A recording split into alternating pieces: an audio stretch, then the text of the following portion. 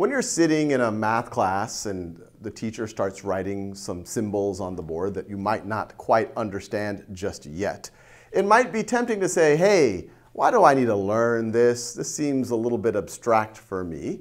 And to answer that, I'll tell you a story that one of my early advisors told me when I was just starting Khan Academy. And this is someone who doesn't come from engineering, doesn't come from science, doesn't come from mathematics. He's actually a major restaurateur who has a chain of restaurants some of you might have gone to. And he says when he hires people, he thinks about whether they understand algebra or not. In fact, in his mind, he divides the world into people who understand algebra and people who do not understand algebra. And the reason why he told me he does that is he says when people understand algebra, it gives him confidence that they have the critical thinking and analytical skills to tackle pretty much any problem in any domain. And I think that is the practical reason why algebra is so powerful. It's really going to start to fine-tune your critical thinking skills and your logic. And beyond that, it's frankly just beautiful.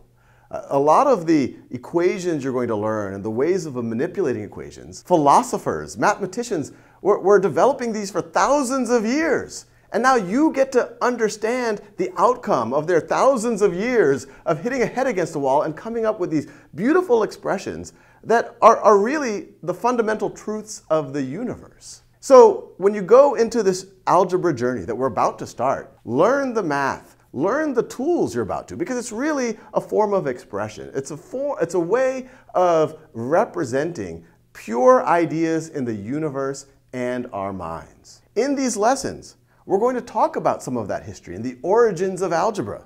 We're also going to think about what is an algebraic expression and what are things like unknowns and variables. And finally, we're going to really start to build out our toolkit on how do we manipulate these things? How do we speak the language of algebra and utilize these tools to solve everyday problems? So let's start this adventure together. There might be moments where you're a little bit unsure of yourself, where you're a little bit not sure of how one thing leads to another. But trust me, if you go into the content, pause videos, and see if you can solve things on your own before I work through it with you. And then make sure again that you can do it on your own. And I encourage you to go to khanacademy.org and practice these same concepts on the site where you'll get immediate feedback to make sure that you're understanding them.